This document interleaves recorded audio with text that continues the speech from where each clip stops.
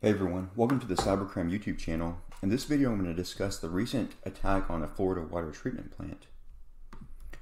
Some of my background: I'm currently the Chief Information Security Officer at a university in the United States. I hold a BS in Computer Science and MBA. I'm a CISSP holder, and I also hold 2 GIAC certifications, the GCED and the GSEC. So the scenario I want to talk about is a Florida water treatment hack that occurred this month.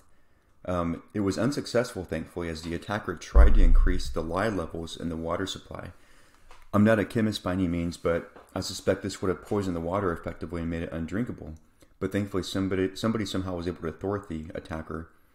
Note there are plenty of media outlet articles about this, and the details are hazy, as they probably should be to some extent. But anyway, you can read up about this. I'll include a link or two in the description to this video so you can read more about it. So in general, what the hacker did to get in was they used exposed TeamViewer clients on the internet to breach the network. Apparently, TeamViewer did not require multi-factor authentication, only required a single password. And news outlets indicate that passwords are shared across systems and or user accounts. And so that facilitated the attacker getting around the network and entering the network.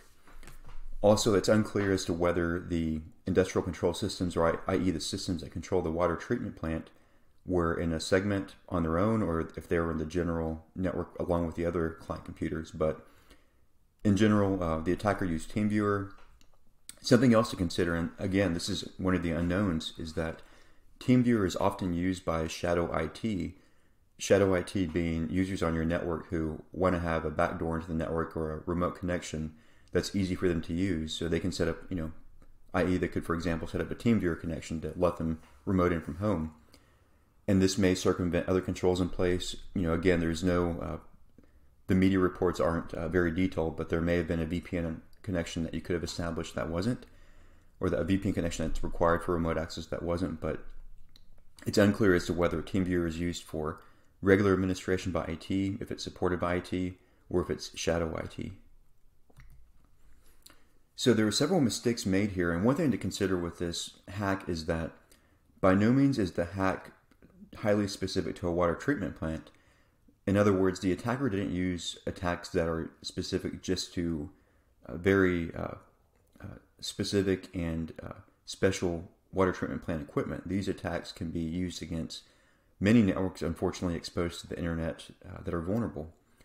So some of the mistakes made by the water treatment plant: they used a single password for multiple accounts or multiple systems for TeamViewer.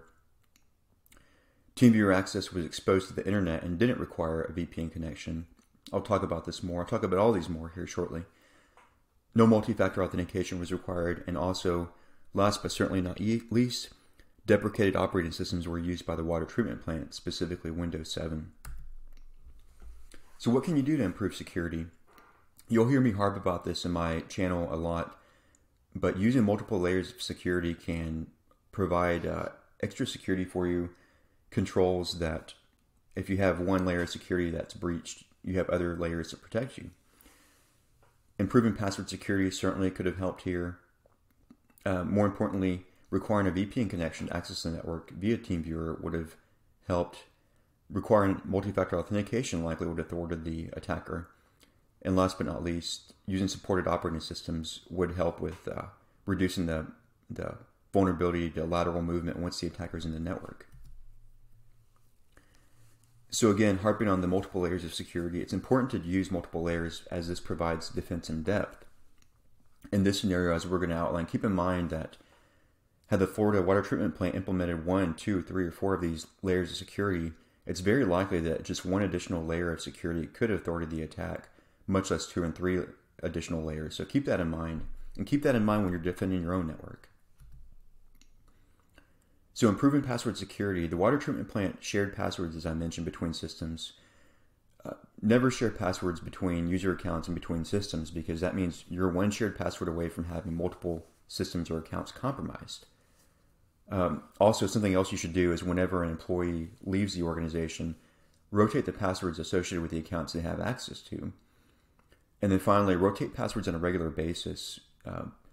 There is some discussion as to how effective this is, but one good thing about rotating passwords, even if it's on an annual basis, is that if you overlook rotating the password associated with somebody who's left the organization, if you rotate the password after, say, a year or 6 months, you know that after that year that nobody knows that password who shouldn't know it.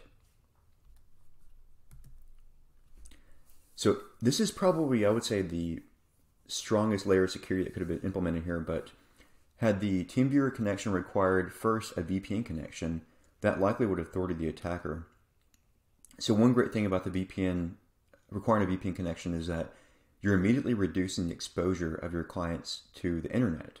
In other words, currently with that water treatment plant, you could simply run a scan, an inbound scan on the network, pick up that TeamViewer connection, and connect in.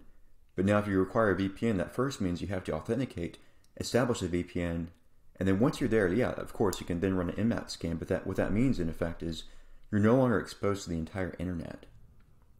So yeah, the immediate win is that you definitely limit who can connect immediately. And even better, with your VPN, you should require multi-factor authentication. So what this means is even if the attacker were able to compromise a set of credentials, a username and a password, they'd still need to have another factor, i.e. MFA token, MFA device, or a smartphone to connect. So that makes the hack much more difficult, much more challenging. And what that means usually is that means the attacker is more than likely going to find lower hanging fruit because this is much more difficult to execute. And of course, as you know, there are certain attacks against MFA, like I believe SMS swapping, I believe is a term that's used where you can take control of somebody's phone number and SIM card and then have the SMS token sent to you as an attacker. But of course, that's a lot more difficult. It requires more effort, and so it's going to likely challenge an attacker and cause them to look for lower hanging fruit. So most importantly, that means that SCADA systems are no longer a password away from being compromised when you have multi-factor in place. Certainly keep this in mind your own network. Another piece the water treatment plant needs to look at is running supported operating systems. There's no indication in the media as to whether this impacted the attack, but one thing's for certain is once the attacker was on the network, had they wanted to, they could have certainly exploited systems on the network much more easily if they're running Windows 7.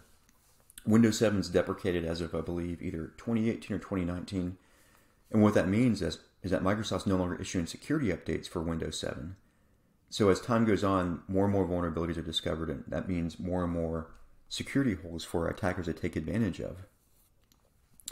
Something else is that with newer operating systems, you're going to have, in general, stronger security controls. Newer operating systems will support newer and stronger protocols and deprecate older protocols. They'll support newer cryptography, stronger cryptography, and deprecate older cryptographic suites. And of course, there are many other examples about stronger security that's supported in newer operating systems. But in general, if you're running an unsupported OS that's not being patched, you're really asking for it. In this case, I'm really surprised that they're running an older OS. There certainly aren't any risk frameworks that support this. General knowledge in general in the security industry recommends against running unsupported OSs. So one last piece to discuss here, and again, I'm not sure based on media outlet reports about the placement of SCADA and industrial control systems on the water treatment plant network, but something to keep in mind here is that you can greatly increase security by isolating the SCADA systems. In other words, with the computers that control water treatment levels and water chemical levels, if you put those in a segment, on a subnet on their own that requires specific credentials from people who have them on a need-to-know basis, that means you have yet another layer of security in place.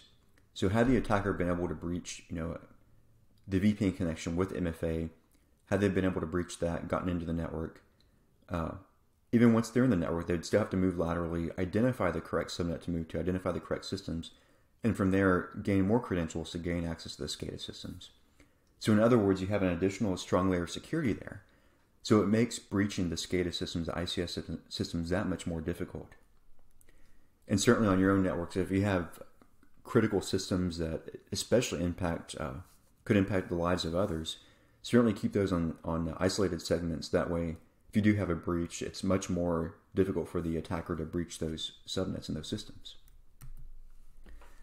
In summary, it's important to keep in mind defense in depth, and again, harping on the multiple layers of security. It's important to keep in mind here how on this water treatment plant network, how additional layers of security could have prevented the attack.